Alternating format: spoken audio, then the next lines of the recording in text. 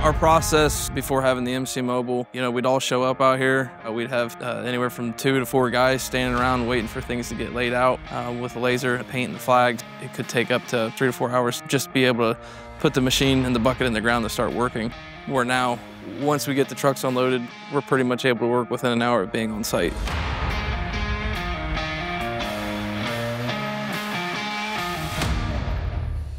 When I first got started going full-time in 2020, it was pretty much just myself. And the process would be you get out of regular transit and find your elevations from there and set those points. And it'd be a lot of in and out of the machine, especially as you're just a one person.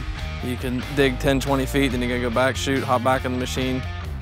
You would need somebody with you to be pretty consistent on grade, to be accurate and use less amount of materials. It would take a lot more time. You'd either have to have somebody right there with you on hand the whole time, or else you would be stopping quite often and climbing in and out of the machine.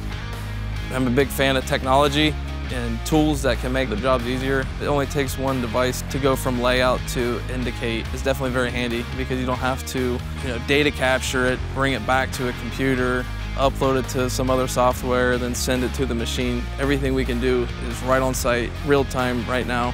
And that's definitely a huge benefit.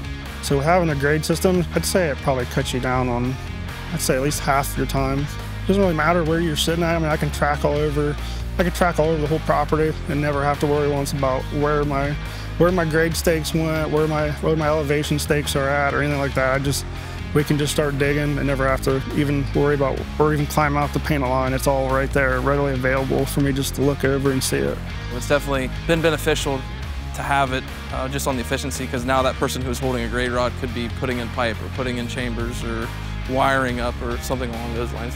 I could do more work with less amount of people. You can have 2 guys going out and doing their digs while you're over there doing your stuff, and you don't have to have an extra hand on deck.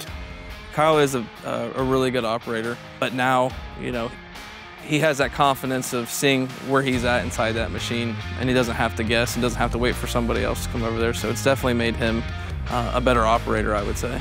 Yeah, it's definitely been life-changing. I definitely couldn't go back to going without one, I don't think. It keeps me consistent. Like I said, when you're on hilly contours like this, your boom's not always moving the same amount each time, so your grades change drastically, so you're going to be cutting deeper in some areas than you would be in others. It makes it way easier to tell just looking at it.